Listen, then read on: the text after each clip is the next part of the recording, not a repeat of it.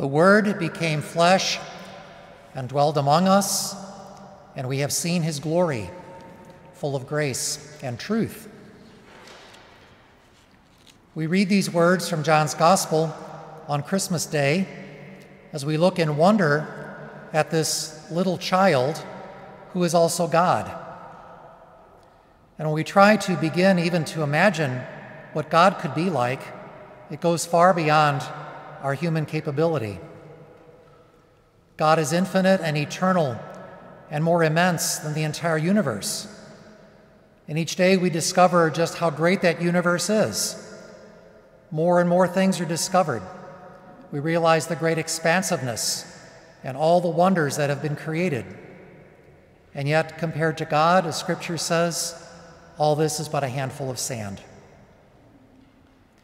God is more immense than all of that, and besides, God is pure love and pure goodness, and that is the God who became a little child, very small, in our flesh, Jesus Christ. The immensity of God's love could not long be contained in a human heart, and we know from the stories of the gospel that that heart of Jesus continued to extend God's love and God's mercy and God's compassion to the people among whom he lived and walked, until the point where that immense love burst that heart in the mystery that we call the crucifixion and in the resurrection. For death could not even contain this love. As we read in the Acts of the Apostles today, the risen Jesus, still filled with grace and truth as Son of God, made himself visible for just a little while longer, some 40 days, but then was seen no more.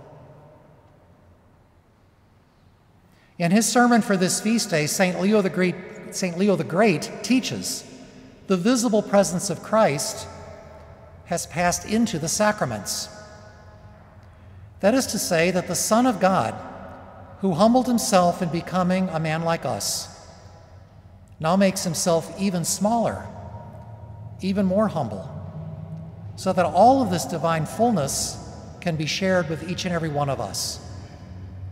In the form of a fragile wafer of bread is the fullness of him who fills all in all, and it is given to us. Jesus, the Word made flesh, full of grace and truth, comes to us in the Eucharist to fill us with that same grace and truth and forms us into his body, the Church. Through the sacraments, we become, in a human visible way, the body of Christ in this world at this time. The Apostle Paul, who opens up for us this image of the body of Christ, teaches us also that we receive from the Holy Spirit different gifts, different abilities, different charisms. And using that image of the body with its many parts and organs work together in a harmonious unity, he says, so it is with Christ. Christ being our head, we being the members, all because he has shared himself with us, and besides that has given us the gift of the Holy Spirit. Today we have the joy of celebrating here in our church the sacraments of baptism and of confirmation, as well as of the Eucharist, so that Jesus Christ, who once brought the mercy and healing of God to those who received his words and his touch, now does the same for those of us who receive these sacraments. Through them we receive the Holy Spirit, that we too might go forth in his name to be his body and to proclaim his good news.